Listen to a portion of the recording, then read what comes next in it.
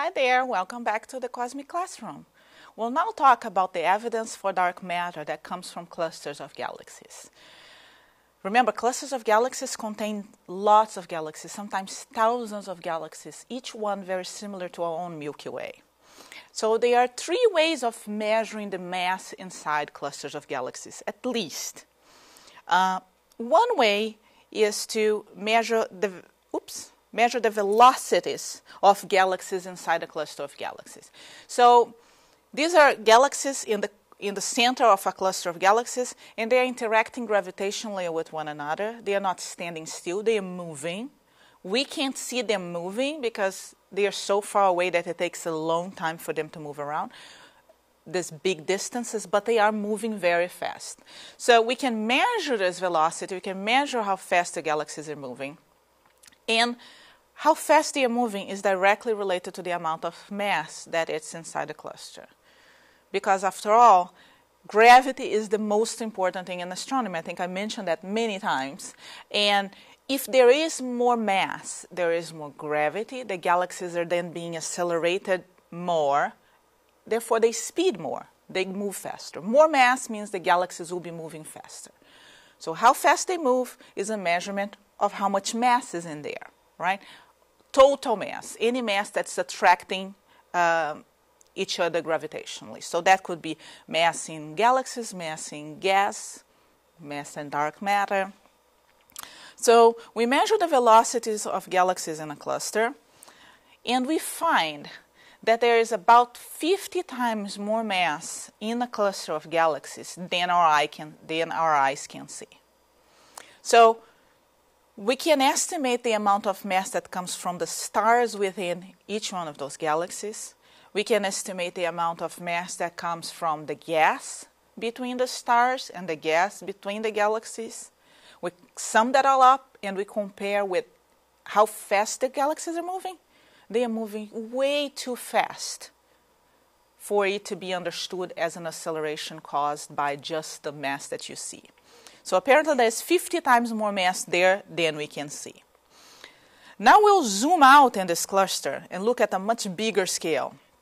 Okay? So we're zooming out, the cluster is bigger, and when we zoom out, we'll see the whole extent of the gas in that cluster. So these are the galaxies, and now I'm superimposing the gas. The gas can be measured in X-rays. It's a hot gas, so it can be measured in X-ray. The gas is mostly the main constituent of the universe, mostly hydrogen, right? And again, we can measure the temperature of this gas. If the gas is hot, heavily ionized, if it's hot, it's because things are moving there too fast, right? A lot of kinetic energy means high temperature. So if the gas is hot, there's a lot of mass accelerating it. And we see that the gas is really hot.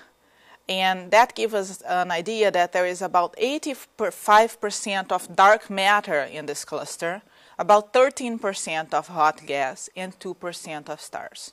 So the stars that you can see with your eye are just 2% of the mass that's there, followed by hot gas, which has about 5 times more, and most of the mass we really can't see. It's not from stars, it's not from gas. So we measure using velocity of galaxies, we measure using temperature of the hot gas, and we can also measure the mass of a cluster using the gravitational lensing, as I mentioned in a video before. So remember that gravitational lensing is the bending of light rays by gravity, and that can also tell us the mass. So we compute the mass using gravitational lensing, and again, we come to the conclusion that there is 50 times more mass in the cluster than our eyes can see. And recently, there was a cluster that was observed that brings together all this information, the information from the gas, the information from the galaxies, the information from gravitational lensing, and help us have a picture of what's really going on inside the cluster.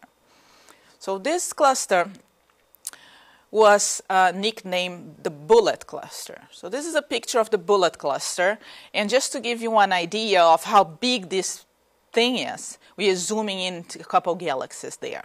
Again, each one of those galaxies is the size of our own Milky Way. You see very few stars in the image. This is a star. That's a star. And that's about it. Everything else is a galaxy. So we can do different things with that cluster. For example, we can observe the gas in the cluster.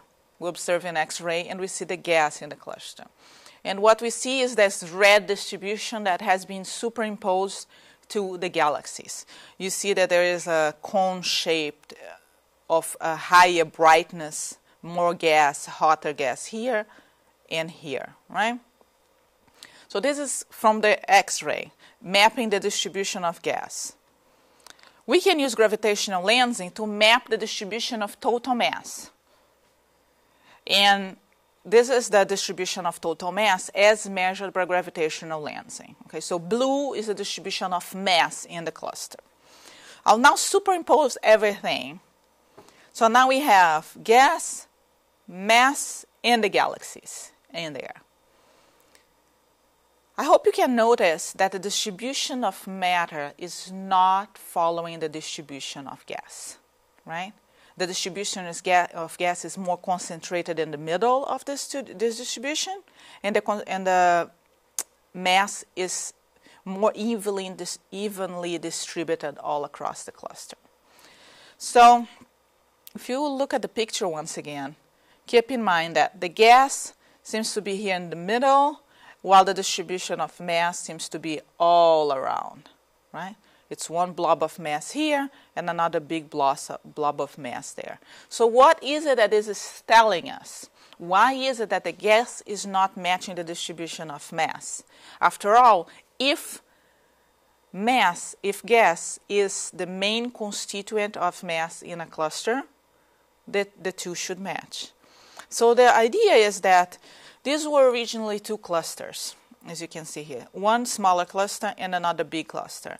And you see that the blue and the red distributions, the gas and the dark matter, the total matter, are right on top of each other. Those two clusters are traveling together and they collide. They collide and they go through one another. Now, the gas interacts strongly with the other gas that's there. The gas of the two clusters interact, and the gas starts lagging behind, while the dark matter moves without being slowed down.